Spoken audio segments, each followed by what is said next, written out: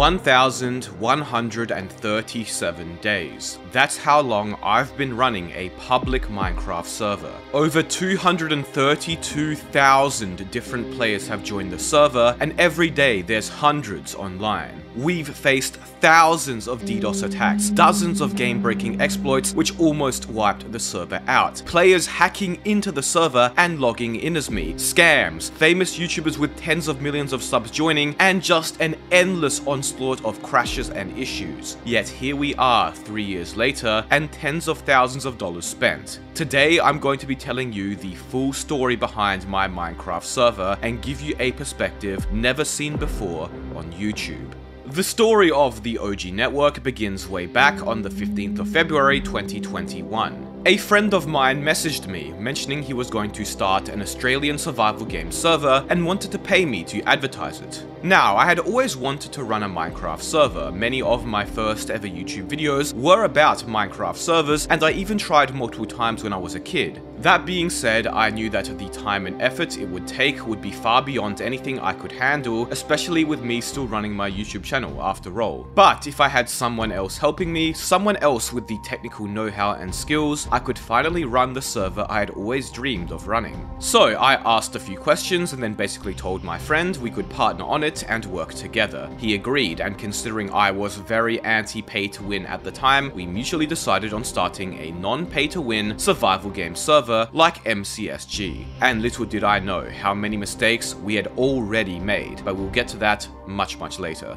Anywho, I eventually convinced my friend to drop the Australian part for now and just to focus on an American player base, since that's where my audience is from and the majority of Minecraft players are. A few hours later, I had come up with a name, OG Network, and the plan was to attempt to revive many of Minecraft's older game modes that had fallen out of popularity in a non-pay-to-win way. We would start with survival games, then release a survival server, factions, prison, you name it, we were going to revive OG Minecraft. It was going to be great. My videos at the time were very much focused on old Minecraft and its history, as well as older servers. This would be absolutely perfect. Okay, so we had an idea, we were excited, but we still had a lot of work left to do. We needed to actually release our first game mode, survival games. It was now day 1 of running the server, or rather, week 1. We scoured the internet and old posts to find the old survival games maps, downloaded them, updated them by placing some chests around, got a hub downloaded, basic plugins, designed some basic ranks and cosmetics, and wait a minute, we need an actual survival games plugin. Okay, this 7-year-old plugin should do the job, right? Well, not exactly. The plugin was very old, and while it worked with the newer versions of the game, it lacked many modern features essential to the game mode's functioning. So we needed a developer to edit the plugin and add a few features. Now this is where the OG Network's first of many problems would begin. The original developer of the survival games plugin said we could edit it, but couldn't do it for us as he was busy. So we had to look for another developer to edit and modify the existing plugin. For anybody who's run a Minecraft server before, you will know just how hard it is to find competent plugin developers. But rather than tell you, I'll show you. The first developer who responded to our post quoted us $250 and 1 week for all the changes, and seemed to have quite a bit of experience. Well, at least in the very much inexperienced eyes of my friend and I. Anywho, he asked for half the money up front, as that was normal practice apparently, and we agreed, eagerly waiting in anticipation of our ready-to-go SG plugin in 1 week. 2 days then passed with not much work done. The dev is supposedly looking over the source code, okay? Another day passes, still no updates or work has been done. Me and the other server owner are quite concerned. The dev's response time also begins gradually getting worse, taking almost an entire day to respond to our Discord messages. The dev reassures us though that things will be fine, despite the fact that he had not shown us any evidence of progress. Another day goes by and my friend DMs the dev asking for some code updates with some technical questions, only to get this as the response.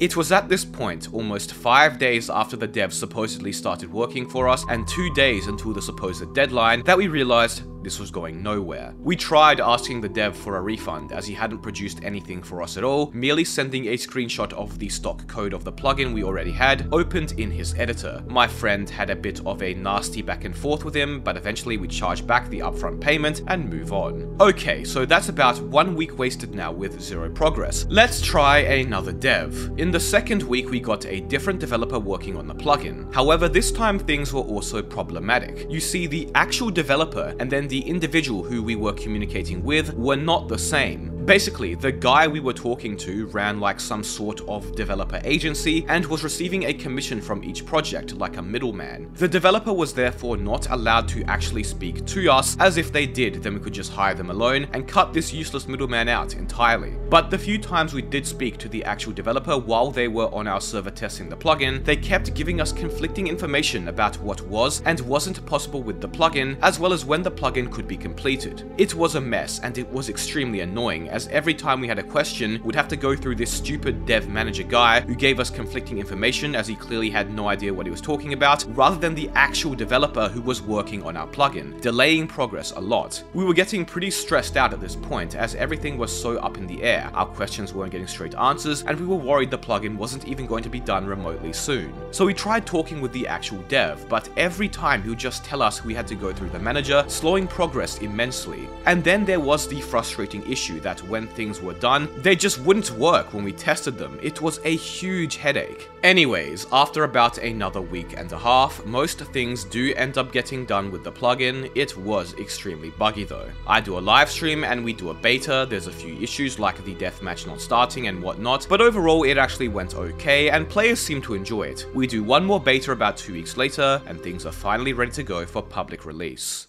On April the 4th, 2021, about a month and a half after OG Network development began, the server would publicly release. I made a big video about it to promote it, and within mere hours, we had already hit over 100 players online. People were really enjoying the server and games were running the entire day, no issue, easily filling up to their max capacity of 24. But behind the scenes, well, it wouldn't be an exaggeration to say that things were literally on fire. Now, I really need to reiterate here just how inexperienced and over our heads me and the other server owner were. The first day the server was up, it probably crashed about 16 times in 2 hours, and that's no exaggeration. So many things were just not set up properly. For example, we had accidentally left a bunch of world edit commands accessible that could crash the server. People who died in game were able to fly out super far in spectator mode and crash the server because the world border wasn't set properly. That one was quite funny, to be honest. And the server in general was just not able to handle the amount of traffic it was getting. In fact, throughout the entire first week of the server's function, it was utter pandemonium. At one stage, 5 out of 6 of the survival games lobbies we had just randomly stopped working. I was meant to do a stream the day after the server released, but things were so laggy and broken that we had to postpone it, otherwise my stream would crash the server. I mean, just going through our Discord's bug report channel from the time is absolutely hilarious. We had issues from pig spawning in game, ranked perks not working, players being spammed with 500 server kick messages, items just randomly disappearing, to people being able to move and kill other players before the game even started. To say the server was borderline non-functional would not be an overstatement. But in a way, the absolutely scuffed nature of the server did play quite well into the server's OG vibe we were going for. And not everything was going wrong either. Because the server had gotten a lot of attention after release, we actually got some much needed help from the community. My friend who was managing the server backend effectively worked tirelessly that first week. Almost every waking hour was spent trying to fix the never-ending slew of issues. Luckily, our server's 2 admins would also join around this time, and desperate for any help at all, both were promoted and received permissions almost instantly.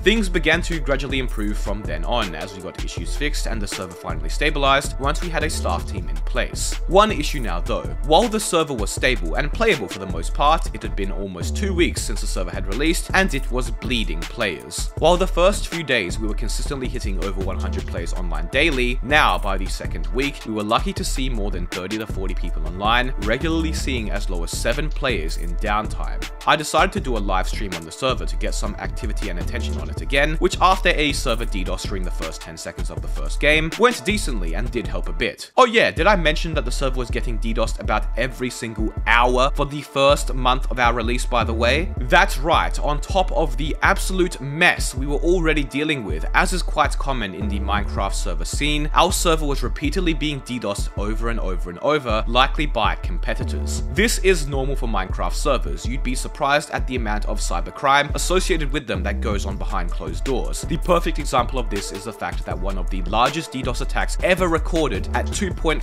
terabytes per second was actually against a Minecraft server known as Winecraft. What better way to deal with competition than to render their server unplayable, I guess. Anyways, the stream's success was short-lived, as by the end of the server's third week, we were barely seeing above 20 players online. However, there was one ray of shining hope. Okay, so let's quickly pause here. My survival game server has been up for 3 weeks at this point, about 21 days roughly. Now, this was in early 2021, and back then, survival games as a minigame was still popular. There were a handful of servers that regularly would see up to 100 players online. Obviously, not as much as the game mode used to get back in the 2010s when every YouTuber was making videos playing it, but still a healthy amount regardless. Nowadays, that situation has changed entirely, as all, and yes, I mean all survival game servers, but one, have closed their doors. But back in 2021, that just wasn't the case. There was still a demand for survival game servers, and that demand just so happened to be our lucky break. A few smaller streamers had chanced upon our server and with their streams managed to help keep the server alive. One such streamer somehow managed to get a viral tweet talking about reviving survival games on our server. We decided to capitalize on this opportunity and organized a survival games tournament with a bunch of smaller streamers and YouTubers for the biggest event on the server to date. And spoiler alert, it was big. The server peaked at almost 200 players online, almost double the release player count, the most we'd had online yet, with likely a few hundred people watching the tournament across the various streams. However, this would also be the first time my server would get into some serious drama. All the videos and clips besides my stream are gone from that time, but let me explain what happened. One of the YouTubers who participated in this tournament happened to be the Duper Trooper, much smaller at the time with around 30k subs.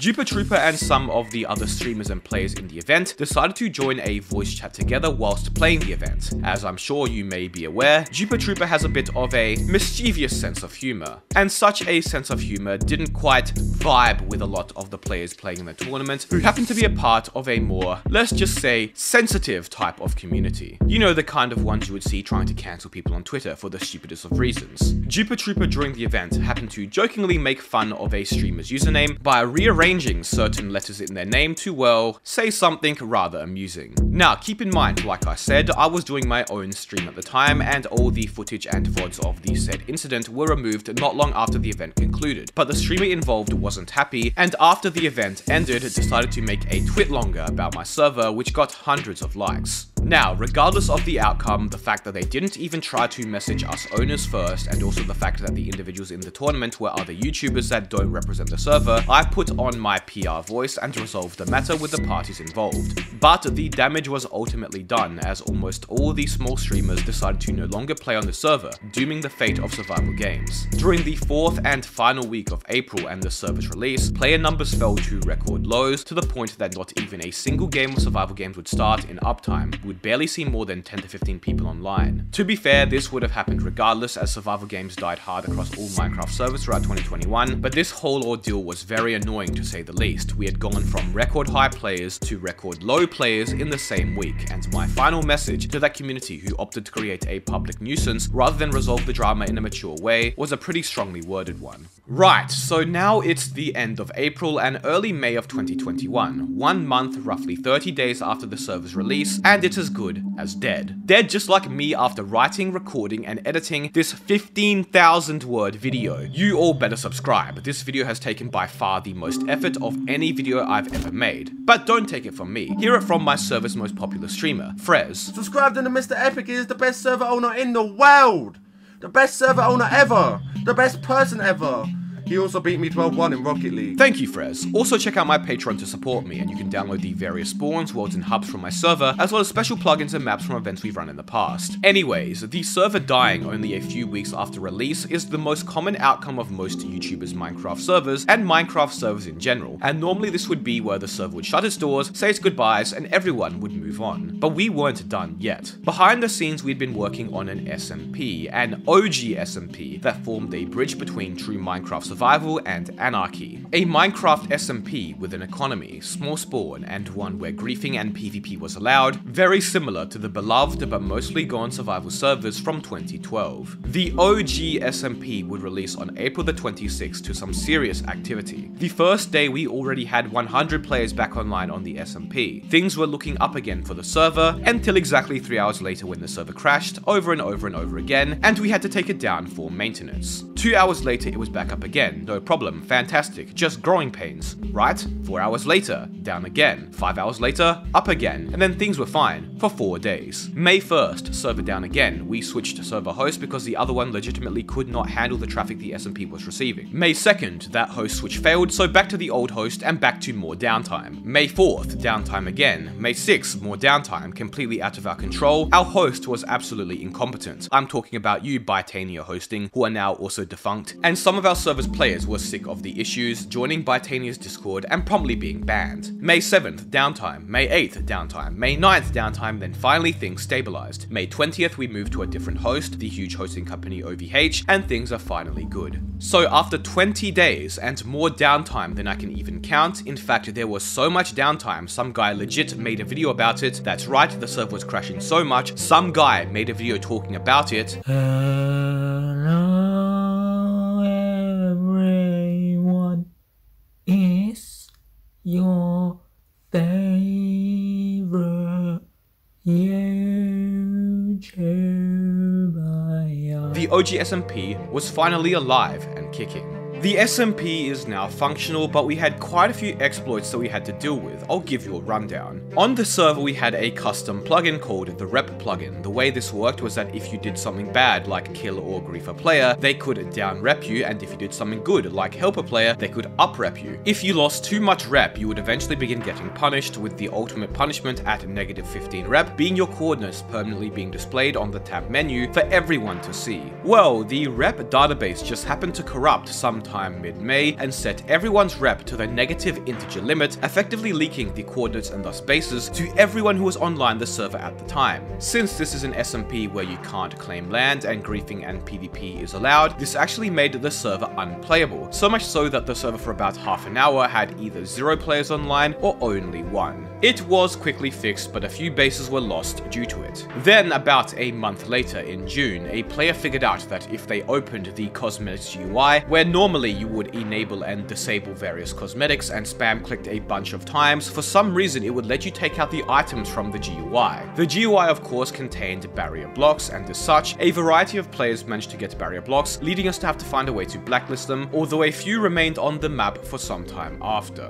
So, besides these series of crashes, issues and exploits, some of which were out of our control and some of which were our mistakes, the SMP was generally pretty well received and did maintain better activity and more players than survival games. That being said, I, the server's main and only source of advertising and promotion, had not yet learned an important element of running a Minecraft server, and I'll explain it to you right now. When I would release a video promoting the server or do a stream, there would be an influx of new players which would join. Gradually, as the days passed, the number of new players joining from those videos or streams would decrease and decrease, but some would stay and become active players. Over time though, as is natural, active players get bored, take breaks, or just leave the server. It's a completely normal process. So that means in order to maintain an active and consistent player base on a server, you need to have a constant flow of new players coming in to replace the older ones naturally leaving. If you don't, the server gradually loses more and more players, eventually dying. Sounds straightforward, right? Well, I don't think I quite realized just how much promotion is required to keep a server active. There's a reason most YouTuber servers died not long after release. Look at Tubnet, iShowedSpeed's recent server, and dozens of other examples of YouTuber servers that died. And that reason is you can't just release 1 or 2 videos every few months and leave it at that. You need a lot of regular promotion, far more regular than I was doing at the time, so you constantly have a source of new players joining the server to replace the old ones. As such, throughout June and most of July, the SMP began declining in popularity to the point that it was often seeing as low as 5 to 10 people online, and my videos every so often weren't bringing enough people back to make up for that natural amount that leave. But we didn't know that. We thought that something else was wrong, like the players had lost interest in the SMP for some reason. Survival games was also very much still dead, meaning the OG network was dying, and dying quickly. We needed to do something, and that's when I came up with the tree experiment. Some of you probably remember seeing this, but in July of 2021, inspired by Tom Scott's video where he used a script to constantly update the title of a video to reflect its exact view count, I came up with something similar where every viewer video I made would place one random block in this tree-like algorithmic structure. Basically, one view equals one block placed. The tree, as it began being referred to as, was also visible in-game on the server, and you could see it grow in real time. That was our little strategy to get people on the server. We wanted to run this experiment for about a month, with the first week having a series of 24/7 streams that would entice people to join the server, check out the tree, and potentially play the SMP and survival games. The video was a huge success, reaching 1 million views in its first week, and for a brief period of time, the SMP and SG were active again.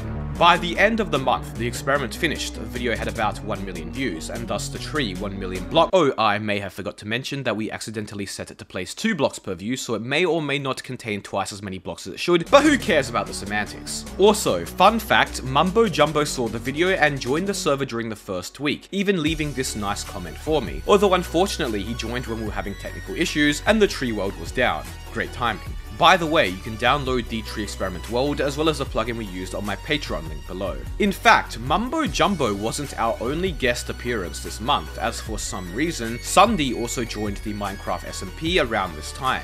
Yeah, this Sunday, the mega famous one. Some players killed him and even took his head. Turns out his account was hacked or something. Pretty random though. If you thought our celebrity guest appearances was over, then think again, as Sunday and Mumbo Jumbo joining wasn't the only thing that happened, as for some reason out of the blue one day, famous Twitch streamer Connor Eats Pants would join the server to play survival games with his 5,000 viewers. He played for a bit, but all of his fans trying to join the server basically crashed it, and as such, he left after not very long. I don't have the VODs from that time, as unfortunately I forgot to save them, but here's a clip from one of the server's mods who tried to get him back on the server. Hop back on OG Network, LOL. That's literally the fucking server owner. He's trying to like be subtle about it. It'd be funny as fuck if you hopped back on OG Network.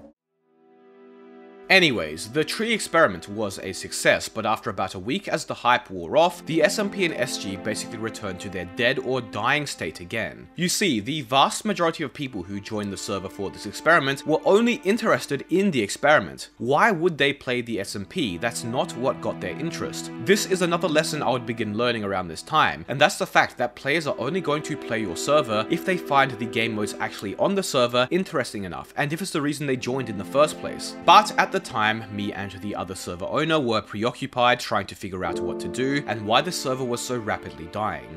Huh. You know what, why don't we do a map reset? And that's exactly what we did, although it was extremely controversial. Yes, that's right, the second of the many OG Network controversies would take place in August of 2021 when we announced the first SMP reset. Many players had grown attached to the map and their builds despite no longer even playing themselves, and another good chunk of players also treated the server similar to 2b2t and didn't want it to ever reset. So when we announced that the SMP would be resetting, dozens of players threatened to quit, many others threatened to start their own servers and steal all of our players, amongst a myriad of other arguments. One argument that was commonly thrown around was that OG Minecraft servers didn't reset. These players clearly had never played actual OG servers though, as if they had, they would realize that like nerd.nu, the oldest running Minecraft server, which has seen over 30 to 40 resets throughout its almost 15 years of operation, older Minecraft servers would reset super often, even more so than modern ones. Anywho, despite the drama, we still followed through with the reset, and it worked.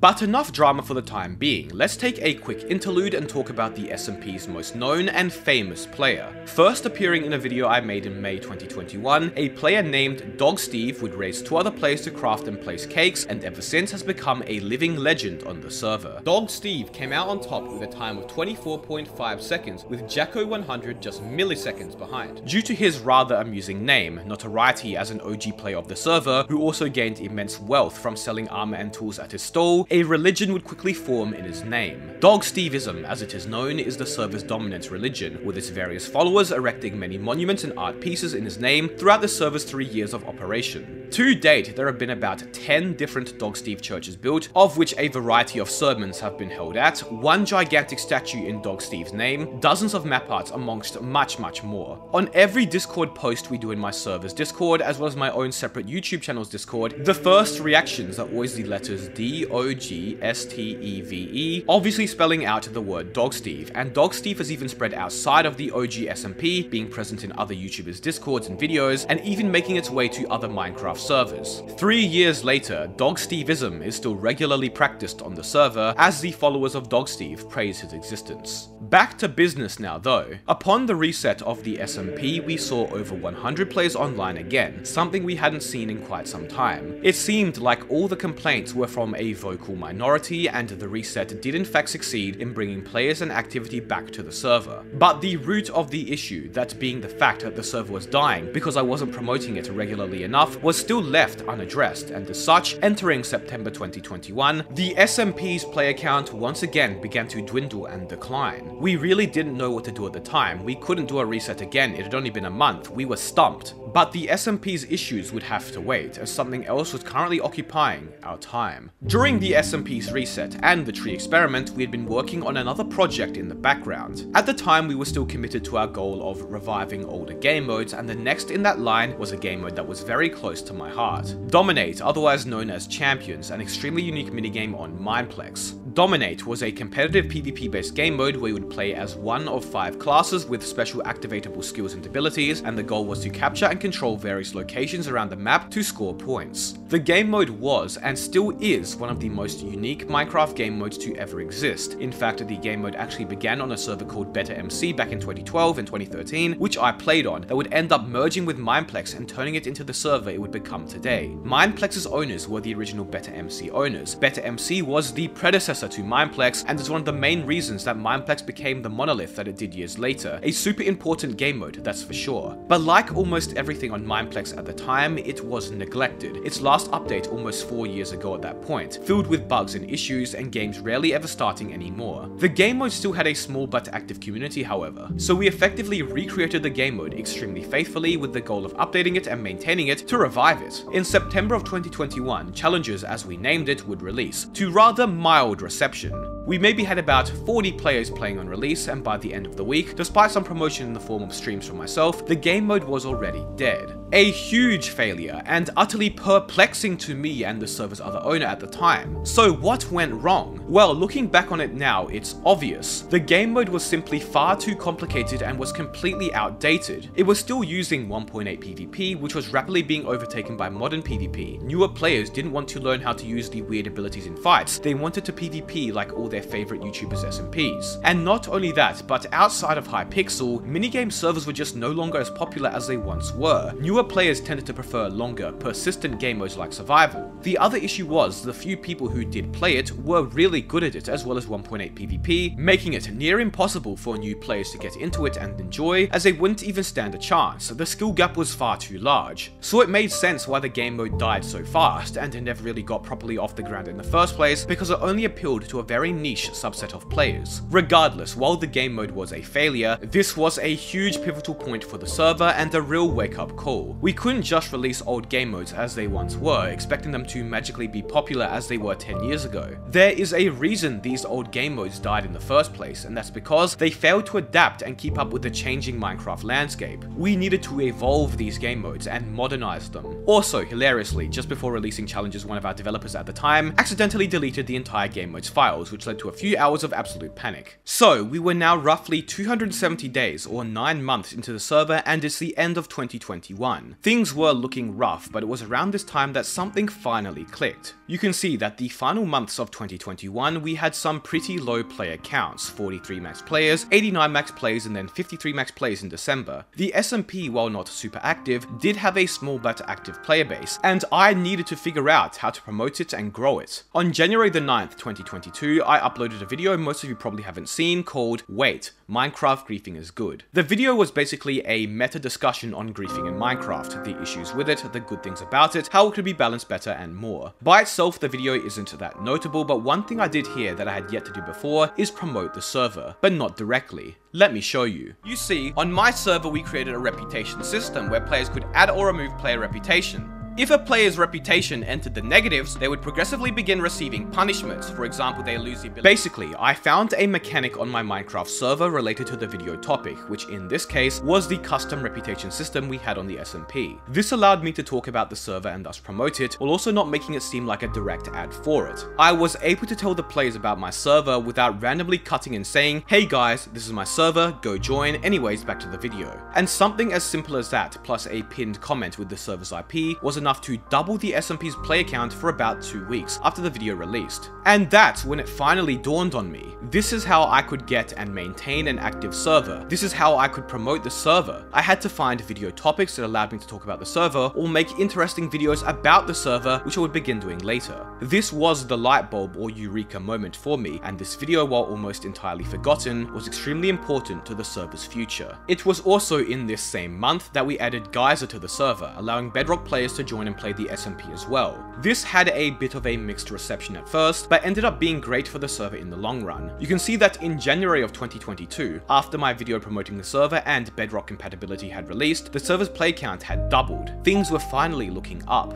Until they weren't, as og-smp was about to have its first major dupe exploit. That's right, on the 5th of March 2022, during a routine inspection, one of the server's oldest mods named og-smp happened to come across another player named Gear, who happened to have an unusually high amount of valuable items like netherite blocks, golden apples, as well as shulkers. The mod decided to watch the player while in Vanish to see what they would do, noticing that for some reason, this player and an alt kept on combat logging. On the server, we have always had a plugin which prevents players from combat logging. Basically, if somebody hits you, there is a period of about 20 seconds or so where if you log out, you will be killed. It's a plugin that exists on almost all servers with PvP. As we would later figure out, if a Bedrock player entered combat tag, then disconnected and thus was killed because of the combat tag, their items would drop, but when they relogged, they would still have the same items in their inventory, thus doubling them. This only happened because of the recently added Bedrock compatibility. Anywho, our mod investigated the player and found that they had been duping with an accomplice known as Unfriendly Dragon, and had a variety of stashes hidden around the server in various bases. And unfortunately, the dupe had been active for a few days, and as such, the duped items had already entered the economy and had already been distributed around the server. Thanks to the help of og-smp and some of the server's other mods though, a significant number of the duped items were eventually tracked down and removed, whilst the confused general player base made memes about it. To this day, some of the duped items likely remain in circulation on the SMP. Now, you may think that this whole ordeal sucked, the server's economy was damaged. But no, you see, this gave me the perfect idea and chance to make another video that could promote the server, which I would do about 2 months later. A video where I talked about all the issues with Java and Bedrock crossplay, most of which was related to my server. This was the first time I did a video where I primarily talked about my server, and it was a huge success. We got a bunch of new players from the video and once again increased the server's activity. We turned a negative situation into a net positive gain. It was around this time that a funny incident occurred that I just have to share with you. So in early 2022, while I was online the SMP, a new player joined for the first time with the username FartSmag. Pretty funny, I know. As I always do whenever a new player joins for the first time while I am online, I welcome them. Somebody thought this was funny and took a cropped screenshot of me welcoming this player and sent it in the server's Discord. Pretty normal stuff. However, little did we know that such a screenshot would be paramount in solving an important moderation case. Around the same time, there was a player who was supposedly saying the N-word a lot but hadn't logged in for a while. Another player who tried to report that player couldn't remember their exact username as it had a bunch of numbers at the end of it. Therefore, we couldn't investigate that player's logs as we weren't sure who it was. But the player, whilst looking through the Discord, happened to see the cropped image of me welcoming FartSmag, and below my message, half cropped out, was the player who had been saying the N-word. Using this crop, one of the server's mods was able to figure out his exact username and ban him. The only reason we caught the culprit was because I happened to welcome FartSmag to the server. FartSmag went down as a legend on the OG network, and despite leaving the server after only 30 seconds and never rejoining again, will forever go down in OG network history. Okay, so the SMP was now in a good state. It had a consistent and active player base of around 50 to 80 average players, and a healthy stream of new players coming in from my videos, as well as new Bedrock players finally being able to join the server. But survival games, the server's first and founding game mode, was still in an absolutely dire situation. I should also state that survival games as a minigame in general was dead by this point. MC Central was barely seeing any players, Backplay only had games start when someone was streaming, and almost all other servers that ran survival games, if any were left, saw next to no players. It wasn't just our server struggling with it. We had to do something to bring it back. How could we make survival games active again? And here was our idea. Starting in early 2022, we began beta testing a unique spin on survival games, Survival Games 2.0 as we named it. The key differences were that we had added a variety of scenarios, special game modifications that changed how games were played. Players would vote which scenario they wanted to play before the game started. For example, there was a scenario where you always had speed 2, one where you could only use bows, another where you spawned in random locations, one where you only had these custom bomb items, and a handful more. Furthermore, we had also taken inspiration from Minecraft Monday and added some new features to SG in general, such as these heads which gave you buffs when you killed someone, and special items. There were also random events which could take place in game, like a 1 heart event or a fireball event, and a shop where you could buy items. The goal was to basically make SG more interesting and fun, to hopefully keep people playing it longer. In March of that year, Survival Games 2.0 would release and was decently successful. The players liked it and it had increased activity for a few weeks, but once again, it still had the same issues. Simply put, most players were no longer interested in 1.8 combat, and newer players struggled to get into it because the skill difference between them and good players was too great. I'll give you an example. Let's say a player from my SMP who has never played 1.8 PvP before, or just isn't that experienced with it, decides to try out survival games on my server. They join a game, loot for about 5 to 10 minutes before running into an experienced player who destroys them so badly that they could barely even get a single hit in. They just wasted a few minutes for nothing and say screw it and go back to the SMP, never trying SG again. The game mode was still too hard for newer players because of the 1.8 PvP skill gap, and as such, it failed to attract them. This is the same reason the game mode died everywhere else as well. The remaining SG players were just too good that newer SG players could never really get into it. On April the 3rd, 2022, the server's 1-year anniversary, we announced that we were going to be running another experiment. This time it was going to be our place, but in Minecraft. I actually got this idea from a YouTube comment on the tree experiment video, and we decided the server's anniversary would be a perfect time to run it. Little did we know though that the stars aligned, and after 5 years, Reddit itself decided to bring back their original Our Place events as well, on the exact same date we were running ours. During the Our Place event, we would also hit the server's record player count of over 240 players online. It was a huge success. To summarize how it worked, every 45 seconds players could place one of 60 blocks on the 200 by 200 blank canvas. What made it more fun than the actual Our Place, at least according to the players, was being able to see and talk to other players in game, allowing them to easily communicate with each other and set up teams or alliances, as well as troll even better. We ran a 24/7 live stream of the entire event, which lasted about a week, and thousands of players participated, with over 560,000 blocks placed in total.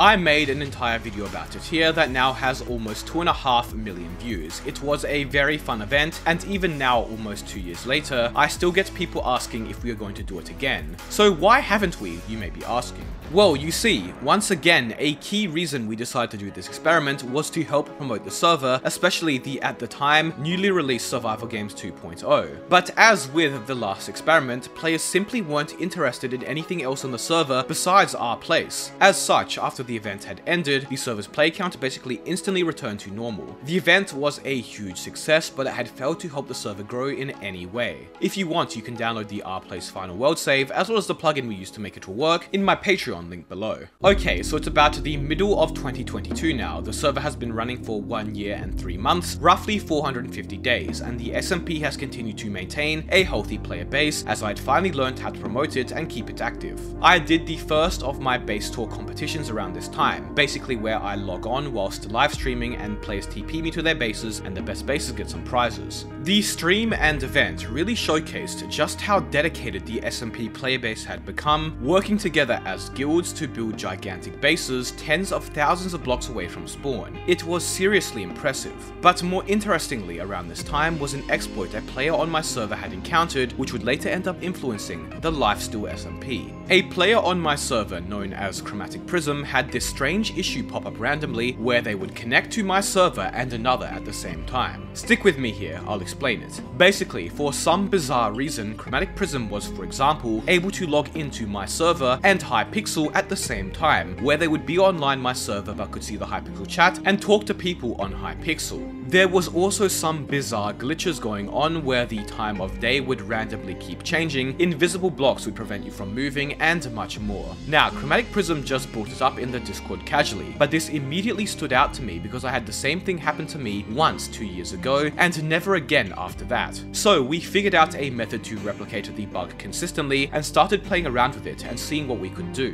One thing we tried was transferring items from one server to another. I performed the exploit and joined the SMP and my private server at the same time, then got Chromatic Prism on the SMP to throw me some items. Shockingly, the items from my SMP somehow transferred to my private server. We had teleported them, or as some of you would now know it as, wormholed them in. I was pretty shocked and of course had to make a video on it, which once again helped promote the server, but I would later learn that the only reason this worked was because I was in creative mode and it wouldn't be exploitable in servers like 2b2t because you only had access to survival there. Still a very cool bug, and I wasn't the only one who thought so, as about a year later, popular lifesteal SMP YouTuber Spoke would upload a video using this exact same wormhole exploit I showcased to completely break the lifesteal SMP, a video which went viral and now has 3.5 million views. So pretty cool how one small exploit on my server led to a massively popular lifesteal SMP video that millions of people around the world saw. After seeing the success of the video about this bizarre exploit, I began to realize that exploits were a great way to promote the server. It became a running joke on the server that whenever somebody found some powerful game-breaking exploit, my first response would always be telling them to record it so I could make it into a video, rather than panic and asking them what they did so we could patch it. And 1 month later, I got another opportunity to make a banger video. In late July of 2022, out of the blue, the SMP just randomly broke. Chunks were loading weirdly or not loading at all, and entities like arrows and items seemed to be duplicating themselves. So I did what any YouTuber would, dropped everything, logged on, and began recording. This was absolutely bizarre, by the way. For some reason, the chunks at the SMP spawn just disappeared or would not allow you to walk in them, and items were bugging out like crazy. To this day, we still don't actually know what the hell happened, and it's never happened again since either. We restarted the server which fixed it, I made the video and waited for somebody to inevitably come in with a solution, but they never did. It's one of the server's biggest mysteries to date. Regardless, this whole ordeal served as great promotion for the server as everyone wanted to try and figure out what the issue was. We had almost 1,000 people join the Discord just that day alone. While things were going well on the player count side of the server, something which was becoming rapidly evident to me and the server's other owner was that it was not doing that great financially. As you would probably know, up to this point and for some time after still, the server was non-pay to win, as was decided during the server's inception, and as we'll get into later, this meant that the server earned a lot less money than most. The reason this was going to be a problem was because the size of the SMP's map had gotten so big that we needed to purchase a new separate server to host the world on, thus increasing our monthly hosting costs. We quickly realized that if we wanted to continue expanding and releasing new game modes, as was our goal from day one, the server needed to consistently make more money. Therefore, in August of 2022, we did an SMP update where we changed the spawn and market, but more importantly, added a new, more expensive rank to the store. This went okay, but not all players were happy with it. In fact, only a few weeks later, some players on the server displeased with this change, amongst other things that had happened within the server's past year, such as the addition of Bedrock support, decided to try to cause some serious harm to the server. You see, some players on the server were more anarchy type and disliked anything at all that leaned more into the plugin or modified side of the server, preferring a traditional vanilla griefing type experience. influence. So obviously they already weren't exactly fond of the server's ranks and commands, like the ability to set homes, despite the server not trying to be anarchy or traditional vanilla in any way. In that same update where we added a new rank, a new donation perk we also added was the ability to use chat placeholders. So for example, players could type bracket, pause, close bracket to share their coordinates in chat, or ender, item, and a few other things. The plugin we used to add this also had a feature which we forgot to disable and unintentionally snuck its way into the SMP, where you could hover over players' names in chat and see some statistics about them, including their current coordinates. This was very quickly removed and almost nobody knew of its existence, but unfortunately the same group of players who disliked the new server rank addition, who were also all part of a guild called Obsidian, found it before its removal. For a few days they documented base coordinates privately and then waited until September the 11th, 9/11, to grief every single base they had found. However, what the Obsidian guild didn't know was that another player had coincidentally been inciting them. You see, many of the Obsidian guild members were not particularly liked, and they had quite the target on their back for their many prior base griefs. They had made a lot of powerful enemies. One such enemy managed to inside their guild on an alt account, record a 31-minute long video of their private Discord chat, and then sent it to staff. From the video we were able to IP ban a lot of the Obsidian guild's malicious members, who at the time were trying anything and everything to destroy the server, from dupes to crash exploits to even trying to get the server's PayPal banned. We were able to protect and roll back the bases they tried to grief and ban most of them, but many still evaded their bans on alts for months after.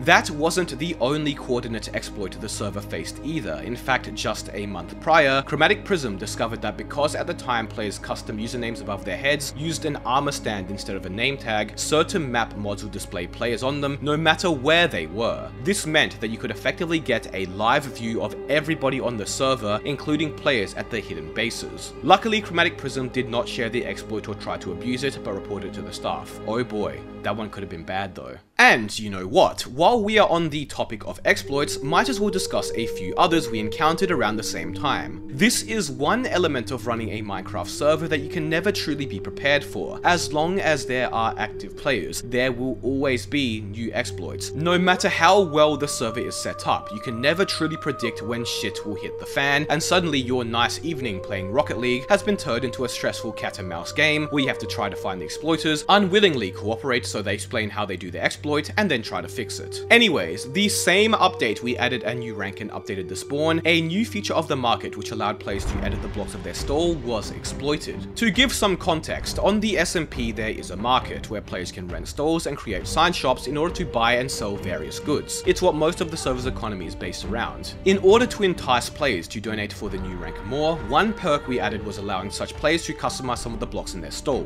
Players quickly figured out that if they placed a block they wanted to dupe, like a netherite block in their stall, went and customized their stall, mined the block, then reset their stall's customization, the block they mined would reappear, basically doubling it. This is due to an oversight in the plugin which reset the entire stall, rather than just the blocks that made up it, which we promptly fixed, although not after some players completely filled their stalls with duped netherite blocks. On the server we also had an events plugin, where every 30 minutes or whenever a donator wanted to, an event such as Spleef, Skywars and more would start. Players would be teleported away from the SMP to the world where the event took place with none of their items, and then TP back when it was over. Some players happened to figure out though that in Skywars, if they built a nether portal, it would teleport them back to the normal SMP world. Then, if they ran towards 0-0 in the nether and entered a portal taking them back to the overworld and thus the protected spawn area, because the server still thought the players were in the event, players had additional permissions to place and destroy blocks anywhere, including the protected spawn area, which obviously wasn't ideal.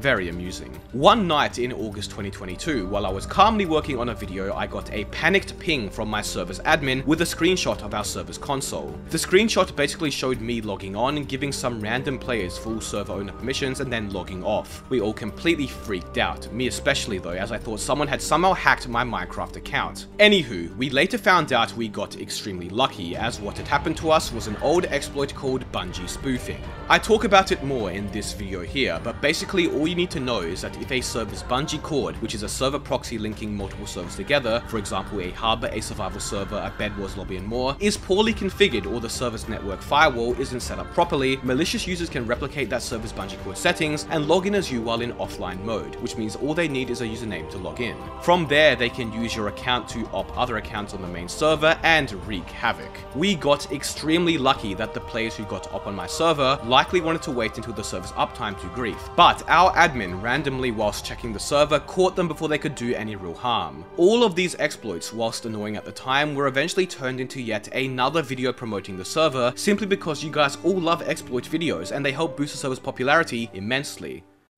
On the topic of exploits, we need to quickly sidetrack this video to talk about a player who became infamous for doing so. A player named Minecrafter would become renowned on the server for receiving the most bans of any player and also ban evading the most of any player to date. Minecrafter has been banned about 10 times, has been ban evading for 1.5 years, and has used almost 30 different alt accounts to evade his bans. Let me give you a rundown of some of the various escapades he has been involved in. In early 2022, Minecrafter found out alongside another player that he could use a flying machine to escape the event's world. Using this method, he was able to get outside of the server's world border and use the flying machine to fly out 10,000 blocks past the world border and made an unraidable base and TP'd his friends over. He used this same method to get some of the event's items and use them in the normal world as well. Escaping the event's world while in events mode had some funky mechanic interactions, like being able to use a gun from a paintball minigame we had, being immune to other players' attacks, destroying and resetting chests in other players' market stalls, and more. 7-day ban. Minecrafter was also the player who discovered the Skywars event bug, which allowed him to break blocks at spawn, as we talked about earlier. 30-day ban for abusing the bug to bring items into the overworld. And rather coincidentally, Minecrafter was one of the players who was also involved in the stall duplication glitch, another 30-day ban for duping. In October 2022, Minecrafter found out that he could spam the command to remove a friend from your friends list, and even after the friend was removed, it kept spamming the same message. If done with a macro, it would begin to lag the server. Minecrafter did so, lagged the server, and was banned for 30 days, but this was reduced to 7 days. Only 2 days after he was unbanned, Minecrafter would be banned again in November of 2022, this time for finding yet another method of escaping the Skywars event to break blocks at spawn and in protected areas. He was relentless. This was now his 5th ban, and after this, some of the players, including Minecrafter's guild members, began a Free Minecrafter protest where they would join the server's Discord voice channels, all nicknamed as Free Minecrafter, and sit there deafened for days on end. Players would start spamming hashtag Free Minecrafter in the Discord, they built Free Minecrafter map art, and they still sometimes mention it to this day, almost 2 years later. He was eventually unbanned. In January 2023, during a beta for another game mode we will talk about soon, Minecrafter somehow figured out how to leave the main world and enter an area he was not meant to. He refused to say how he did it after being questioned, so he was banned. After a few days, and once he finally revealed how he did it, he was unbanned again. Then finally, in early 2023, Minecrafter found a glitch to obtain the Disco Armor cosmetic donation perk as an actual item, something you aren't meant to do. But what was actually bad about this exploit is that if a player somehow managed to get to these Disco Armor items in their inventory, they wouldn't be able to remove them or move them around their inventory in general, unless they died. Minecrafter would use this exploit to get a bunch of Disco Armor and distribute it to players by killing himself, screwing up other players' inventories. This was the final straw, and Minecrafter was permanently IP banned not long after. Players made a grave for him at his wheat farm that same day. However, Minecrafter never stopped playing. 3 months later in March, a player informed us that Minecrafter had been ban evading for the past 3 months under a new account, one of which he even donated on to seem even more inconspicuous. He was once again banned. Then, only a few weeks ago now, we found out when Minecrafter accidentally forgot to turn his VPN on that he had been ban evading for almost a year on not 1, not 2, not 3, not even 4, but over 25 different Minecraft accounts, and likely still ban evades to this day. Back to business now though. Besides all the various exploits and bugs the server faced, the remaining few months of 2022 were pretty calm. The server's player count remained stable, we were now regularly seeing over 100 players log in daily, and had an active player base. Survival games was for the most part still pretty dead, games would run occasionally, but that was all, same as challenges, but we had moved on from minigames by this point, as did the general Minecraft server landscape. One thing that became popular on the server around this time though was map arts. For those of you who don't know, map arts are basically basically in-game Minecraft map pixel arts. In fact, the map art community on the SMP got so big that one of the server's mods and later developers would create an entire museum dedicated to documenting the various map arts of the server and who built them. That museum is hidden under the market and anybody can visit it. To date, there are hundreds, no probably thousands of different map arts documented here, ranging anywhere from various server memes, player heads and skins, many anime girls and characters, album covers, Discord profile pictures, Discord messages, and other various artistic creations. Some of these map arts are absolutely huge, by the way, containing 16 maps or more combined together. It really is one of the most unique things I've seen on any Minecraft server, and I say that without the bias of it being my own server as well. There are so many map arts and entities down here that even my beefy RTX 3080 is brought to its knees. If you do ever join the SMP, be sure to check it out. It is now December of 2022, 19 months, roughly 570 days since the server began, and the OG network is about to release the very much buggy beta to the server's biggest and most ambitious project. Throughout the latter half of 2022, a game mode we had been developing behind the scenes would finally release in a closed beta, and that game mode was our take on Factions. I'll explain. Factions is one of my personal favorite game modes. My fondest memories playing Minecraft are from the various years I spent playing Factions, ranging from 2012 all the way up to 2018 and 2019.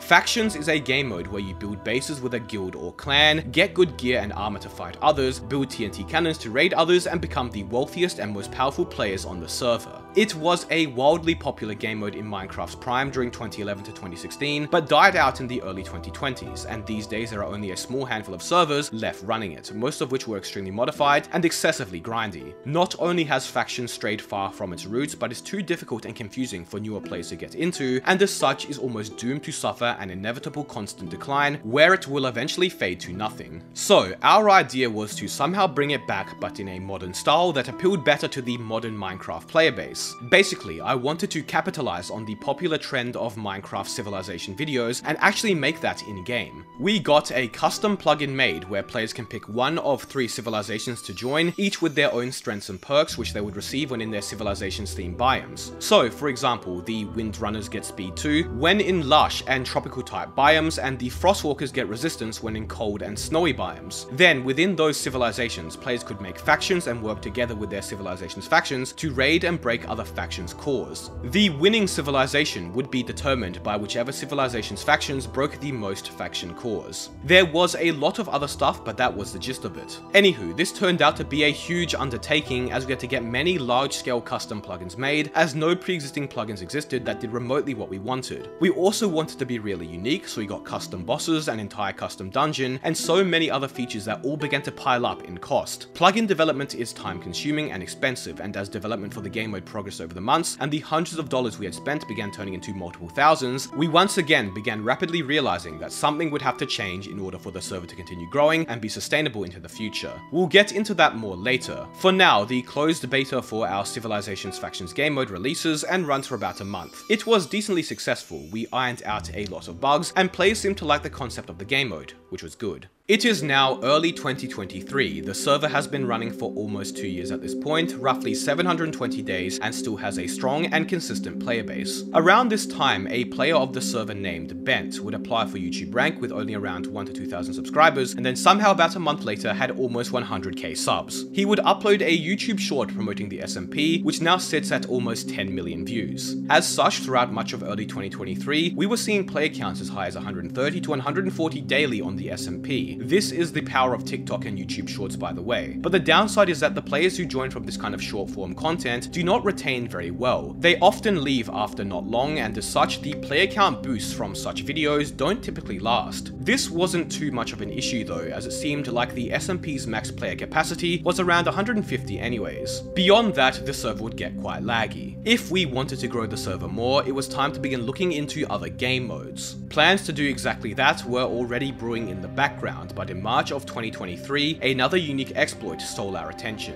A player would randomly ping me in Discord mentioning that they had found a way to become unkillable, as well as invisible to the entire server. At first, I passed it off as some false report, some lag issue, or something else entirely, but when I logged onto the server, I saw another player seemingly unable to hit him from point blank. After he relogged, things were back to normal though. A few days later, he sends me a video doing the exact same thing, and this time I was seriously interested because it reminded me of a weird occurrence that had happened while I was playing only about a month and a half prior. prior. Basically, he logged into the SMP, wasn't visible on the tab menu or visible to any players in game, but could type in chat. However, no commands worked. It was like he was a ghost. Supposedly, the way he replicated this exploit was through disconnecting and reconnecting to his Wi-Fi. He also had bad connection to the server, which helped. Nobody was able to replicate it though. That was until me with my crappy Australian internet could. The exploit was actually really powerful, especially on a server where you can PvP and raid other people. Now, despite the fact that I could replicate the exploit, we had no idea what was causing it or even how to fix it, so I turned the whole ordeal into a video and had a $100 bounty to the first person to figure it out. This served as great promotion for the server, and we hit a record high 165 players online the SMP after my video.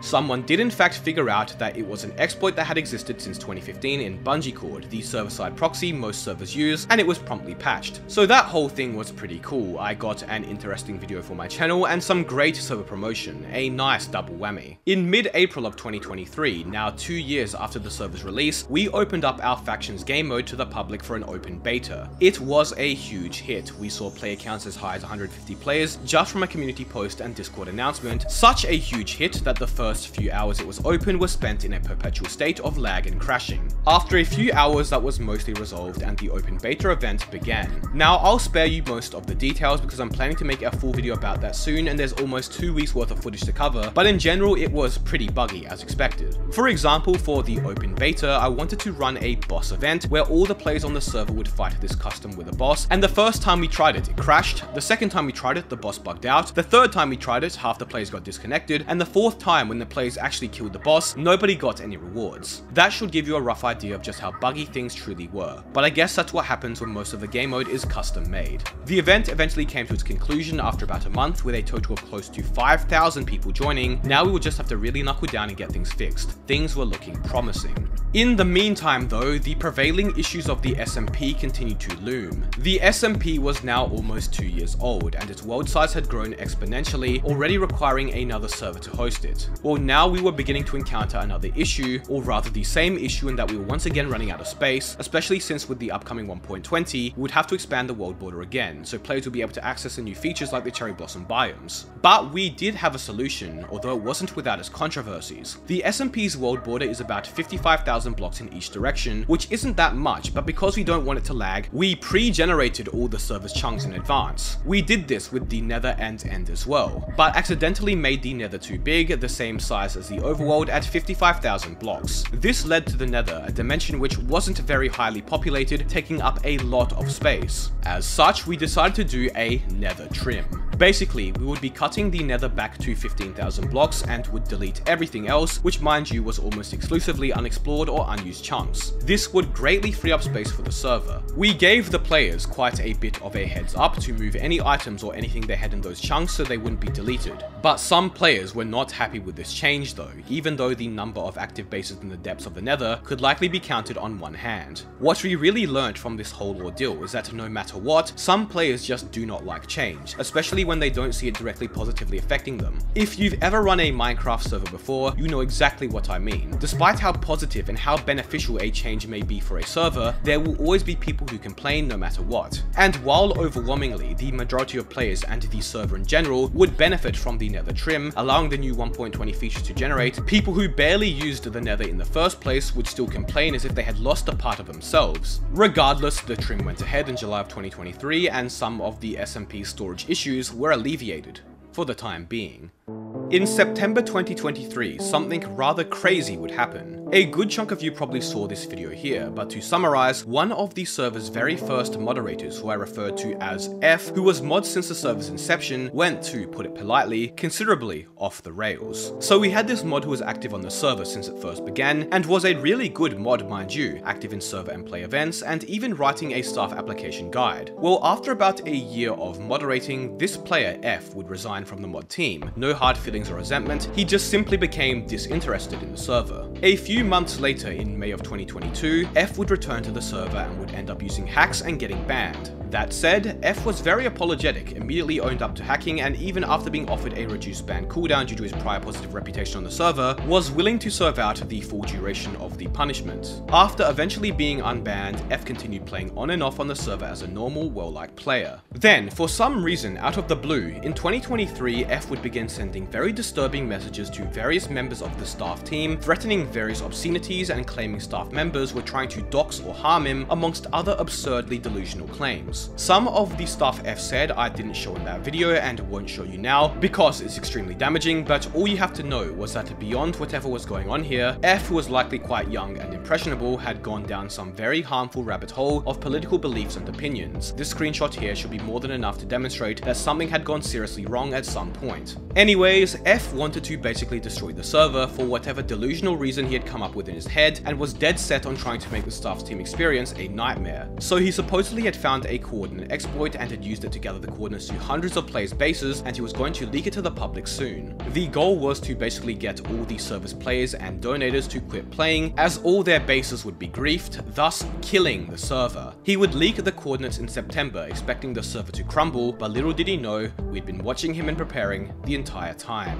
While F had been spending months collecting base coordinates and planning this exploit, he made the mistake of telling a player he thought he could trust everything he was planning to do. That player relayed every single thing he said right back to me, the server's other owner, and our admin. So the entire time he was planning to destroy the server, we had been patiently watching him. There was never any coordinate exploit as F had claimed, but rather he had used his prior mod experiences to infiltrate the server staff team on a new account, and then used his mod powers to randomly TP to players and document their base coords. We of course knew this, and after deducing who was the mole staff account, would ban him after only a few days, cutting his plans to get the coords to thousands of bases on the server short. As such, when it came time for F to leak the small list of base coordinates he managed to get before we stopped him, we were ready and protected the bases and moved them, rendering the entire ordeal pointless. Now, you'd think that any server owner, upon hearing a player state they had a huge game-breaking coordinate exploit, would be absolutely panicking, especially one as deluded and dedicated as F. But all I can say is that as soon as I heard about it, I had a huge grin on my face, realizing the astronomical potential for a video and thus server promotion this whole ordeal had. I of course turned the whole situation into a video, and after the video was released, we hit a new record number of plays on the SMP at over 170, and this video alone netted us tens of thousands of new players for months after, once again reaffirming just how beneficial exploits were for the server. Thanks F, I know you're watching. Throughout this video, I briefly talked about some of the server's financial issues stemming from our lack of pay-to-win mechanics. Well, this all came to a head in December of 2023. Throughout 2023, after we had invested thousands into factions development amongst other endeavors, we had become well aware that the server was not financially viable and simply did not earn enough to sustain itself into the future. But the growing issue was that new game modes were expensive, far more expensive than the SMP as I demonstrated to you with our factions mode. And not only that, but the server's other owner, who had been tirelessly running the server in the background, dedicating dozens of hours to it every week, could no longer afford to make such a time commitment without any financial return, as he had just gotten a full-time job. Basically, we realized that if the server didn't make more money, it wouldn't be able to continue growing and surviving into the future. So we had a few options in front of us. Option A would be to make the server, particularly the current SMP, pay to win. Option B would be to make money elsewhere to fund the server. And option C would be to release a new game mode that is pay to win. After talking with some of the server's longer term players throughout the year, we effectively decided option C would be the best course of action. Since majority of the server's player base played the SMP, as long as that didn't change, most wouldn't care. So we got to work. In December of 2023, the first open beta would release for our new pay to win game mode, the RPG SMP as we called it. This was an SMP different to our other SMP. Rather than allowing PvP and raiding, this was a cooperative PvE type SMP, where you could claim land and PvP was optional. We got a custom class plugin made, which allowed players to pick one of 4 classes, Rogue, Shogun, Droid, and Cleric, each with their own special perks as well as abilities that could be upgraded. We also had 3 custom-made dungeons where players could face waves of increasingly more difficult mobs to earn money. We had custom terrain and economy and more. Basically, it was a more relaxed and collaborative alternative to our other competitive and raiding-focused SMP for players who preferred that. Now, throughout 2023, we had been talking with players on the server a lot about our plans to release a pay-to-win mode, and as such, when it released, most of the server's players did not care at all. As long as the normal SMP remained non-pay to win, they were happy and understood that releasing a pay-to-win mode was paramount to the server's future. That being said, in January of 2024, when I would make my video talking about pay-to-win servers and how we had released a pay-to-win mode on my own server, quite a few people weren't happy. Now, that's a long 36-minute video in of itself, but to give you a general summary, basically, I demonstrated that non-pay-to-win servers made 4 to 30 times less than pay-to-win ones by tracking a variety of Minecraft servers' earnings over a period of a month. I then talked about how expensive running a Minecraft server was, and that most of the non-pay-to-win servers were either barely breaking even each month or losing money every month, despite having hundreds of players. I talked about how advertising costs for a server are also mega expensive, and my server never would have survived if it weren't for the fact that we had infinite free advertising in the form of my YouTube channel, a luxury most servers don't have. Basically, my goal with this video was to truly demonstrate to everyone, of which most have never been involved in the behind the scenes of a server before, just how insanely difficult and expensive it is to run a Minecraft server, 10 times more so if it's non-pay to win. I also really wanted to drive home the point that most non-pay to win servers are simply financially unviable. I also then talked about methods of ethically monetizing Minecraft servers, such as excluding all real money gambling mechanics such as crates, and ensuring that everything that can be paid for can also be obtained in-game for free through normal gameplay. Check the video out if you want to know more about this stuff. Anywho, that video would end up being my second most disliked video ever, only behind this one about Dream at a roughly 80 to 20% like to dislike ratio. What surprised me the most was the number of people in the comments who had some rather choice words for me that either outright refused to watch a majority of the video, or when I would question them, refused to even engage with me at all. Furthermore, what was quite interesting to me was the amount of people who didn't play my server, or really any Minecraft servers at all as a matter of fact, commenting extremely ignorant things such as rather than make it pay to win, you should make it pay to play, or short-sighted comments like if your server can't run as non-pay to win, don't run it at all. It's like people didn't even think about what they were saying. For example, to the people who said you shouldn't run a server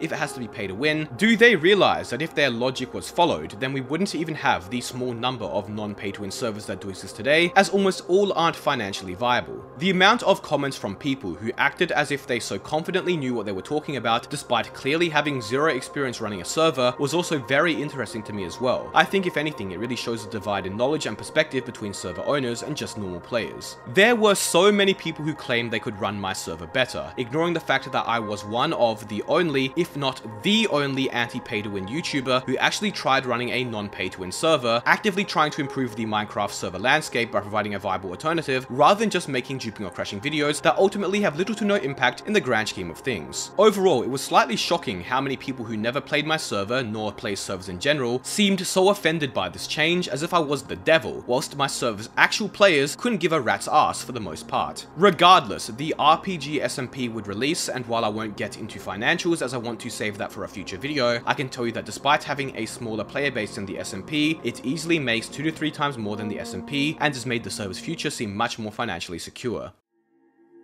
So now we have caught up to current day. It's been roughly 1,100 days at this point, or just over 3 years. About a week before this video, Factions entered another open beta. We are now extremely close to releasing it and things are looking very promising. You yourself can come join it and try it out now as well. It is by far our most unique game mode and the direction I want to focus on with the server in the future. Besides that though, where does that leave the SMP, SG, challenges, the RPG SMP, and just the server in general today, 3 years after the server has released, roughly 1,130 days later? Well, the server is in a good state. It sees over 100 players daily, and back in March when the RPG SMP had only recently released, we were often seeing upwards of 170 players daily and making the most we'd ever made. I myself have learnt a lot over the past 3 years. Running a Minecraft server is 10 times more difficult than running a successful YouTube channel, that's for sure, and my respect for the many servers who have existed for years without a YouTuber for free advertising is now far greater than it was before. The server has had a lot of ups and downs, but we persevered through it, and now I think we have the opportunity to really do something notable, especially with our Civilizations Factions game mode coming out soon. And hopefully we will go down in history as a Minecraft server to be remembered. I've also learnt a lot about pay to win and server monetization, and whilst at one point I was very much against it, I've now come to realize through 3 years of running a non-pay to win server that it is simply a necessary evil, a mechanic that is required for servers to survive and thrive. Simply put, you don't know how hard and expensive running a Minecraft Minecraft server is until you actually run one yourself, that's for sure. And if you do decide to run a non-pay-to-win one, all you are doing is shooting yourself in the foot. You know what to do now. If this video has taught you anything, it's that I've just tricked you all into watching a 1 hour long advertisement for my Minecraft server. So join it, here's the IP, og-network.net. Bedrock players can join it too with the port 19132. That means PlayStation, Xbox, Nintendo Switch, you name it, can all also join the server. Our Discord is also down below. Give it a try and who knows, you could be featured in a video in the future. Be sure to subscribe. I'm never making a video this long again, and this time I mean it. Check out my Patreon as well for various world downloads and plugins from my server. Thank you all so much for watching.